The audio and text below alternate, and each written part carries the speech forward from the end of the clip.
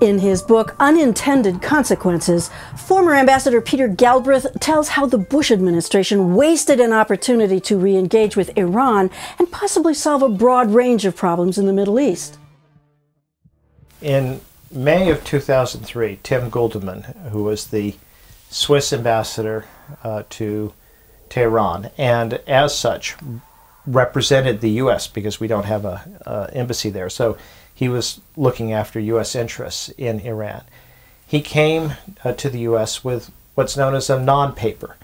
This is a document that the Iranians had put forward, but they didn't. It wasn't identified in this Iranian document. But it's a method to put out an idea and see if there's any reaction. And basically, it was a proposed deal, and the deal was this.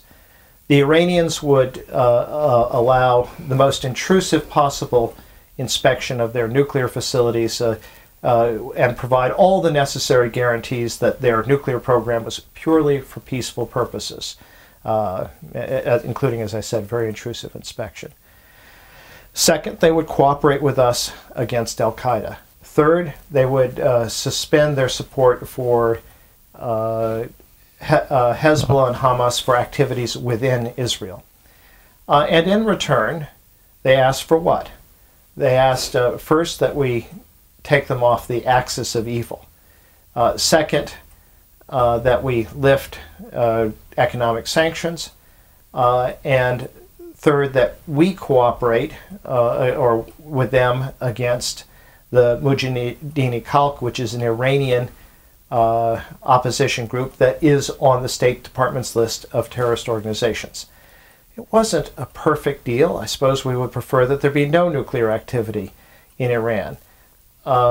It might have been better if the Iranians had said they would also stop supporting Hezbollah and Hamas for activities in the West Bank, which they didn't.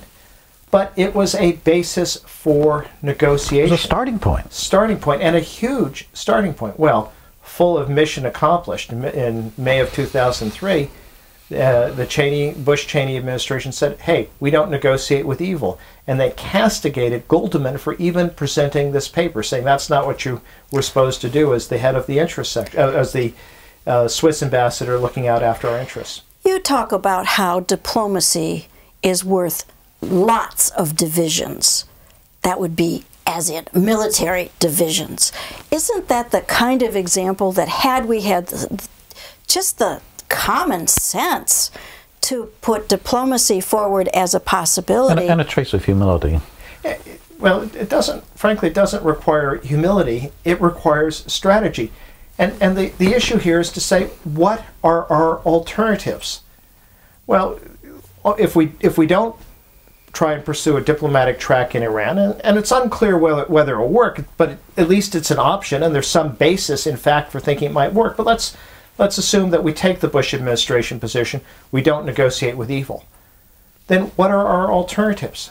There's the military option. Now, I believe that we could, with sustained airstrikes, halt Iran's nuclear programs indefinitely.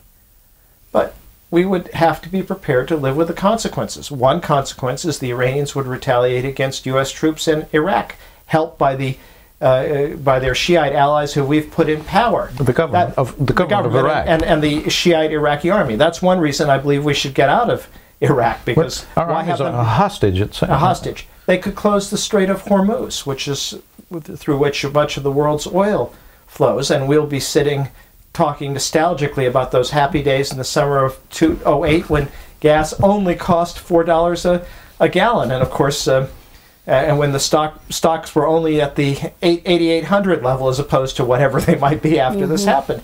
So that is a doable option. And they might well take out Saudi. I mean, I don't know what the military capacity, but the Saudi oil fields, which would also be, unfortunate. It's a doable option, but very risky, very costly. So the Bush administration hasn't done it. So what has been the Bush administration done? Nothing. It's had tough rhetoric unmatched by any action, and it has been completely ineffective. And that's my point. Our national security strategy, the test of it has to be effectiveness. And this administration has been ineffective.